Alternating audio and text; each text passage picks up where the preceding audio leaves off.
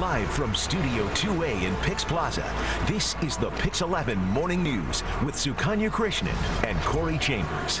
All right, let's talk about this other story. 6:39, the death of a woman in Rockaway basement seeking a butt enhancement surgery is sounding the alarm once again over unapproved plastic surgery procedures. Yeah, billions are being spent on legitimate plastic surgery, and the black market for these treatments is pretty much booming. Kirsten Cole here with her report on the underground world.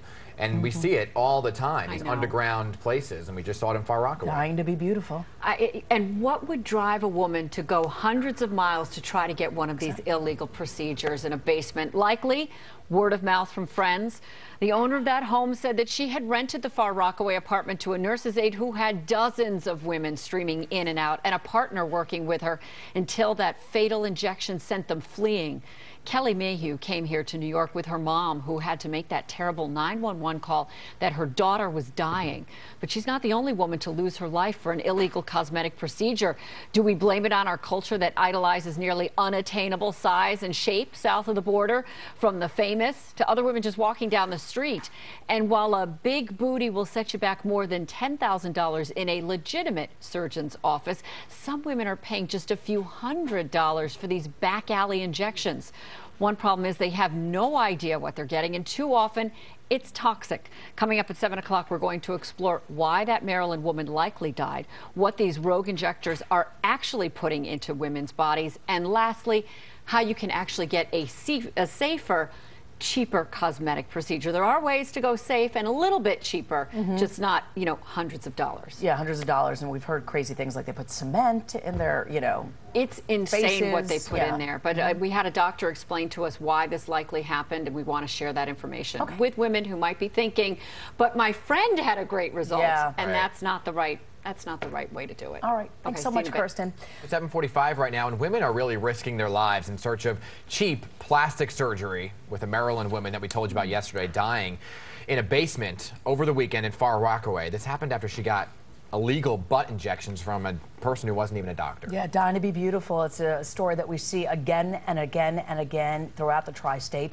Well, we're taking some serious dollars, too. We're talking about that. Some $26 million are being pumped into the butt inflation business. That's just some of it, and that's why it is such a hot marketplace. So Kirsten Cole is here with her report on this underground world and why women are willing to risk their lives and even die to be beautiful. Guys, are we finding the driving force in all of this here? We're seeing this artificial ideal of what beauty is surrounding us. Hundreds of millions of dollars being spent on plastic surgery every year, and a segment of the population that wants to get it but can't necessarily afford the real thing. Perfect storm with no shortage of illegal injectors and all too willing clients. Oh my gosh, look at her butt. The pursuit of the perfect video-worthy booty has many desperate women spending thousands to get it. But when plastic surgery is out of the budget, too often they're turning to the dangerous underground world of rogue injectors. It's believed Kelly Mayhew of Maryland was getting injected in this Far Rockaway basement when she suddenly lost consciousness and later died at a local hospital. I don't think this was a situation where the victim unfortunately got duped. I think she knew what she was doing, and I think she knew what she was doing was risky, and it was inexpensive, and it was the only way to get it. And unfortunately, not everyone's a candidate, or unfortunately, not everyone can afford it. These black market butt injections frequently cost hundreds instead of the $10,000 or more a plastic surgeon like Dr. Matthew Schulman charges. Recently, a transgender hip-hop artist who bragged she created Amber Rose's famous backside was charged with the death of a woman who died getting butt injections in a Philly hotel. Prosecutors say the unlicensed woman, formerly a madam, hit a vein, sending toxic material to the victim's lungs, brain, and liver, killing her. Silicone injections into the buttocks is not FDA approved. So when you hear stories about someone getting injections and they immediately go into distress and then ultimately die, that's what we first think of, an embolism or a clot of the material that went into the lungs and stopped their breathing and stopped their heart. So a lot of the stories we're hearing about are most likely using other silicone derivatives. So you've heard about stories of using caulking material and silicone that you get at Home Depot or Lowe's. So it's very different.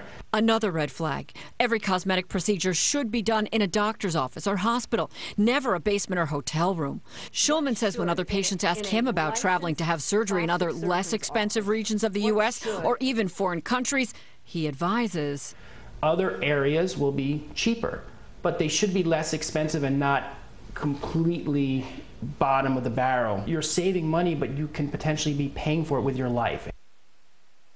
4 seconds. So Dr. Schulman says that, yes, you can go to less expensive parts of the U.S. because a doctor spends less on his overhead. A Park Avenue plastic surgeon pays big bucks for his real estate and passes that cost along. But he also cautions against this tourism plastic surgery. Some turn out great, but others have infections, complications, need revisions, costing you more than it does to have it done with a U.S. surgeon in the first place. And he says it's a big part of his business. Yeah. He gets it. I mean, that show Botched on TV is all about surgeries that go bad. The Lowe's and Home Depot thing was shocking. Silicone and caulking, because these people who are unlicensed can't get their hands on medical grade silicone. Is there insurance? No.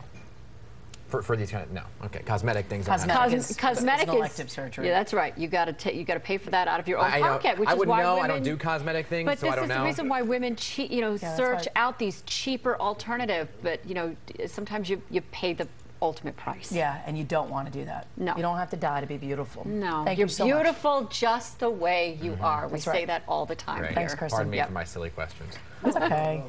It's fine. You're a guy. Yeah. It's Guess okay. so. 7:50. 7:50.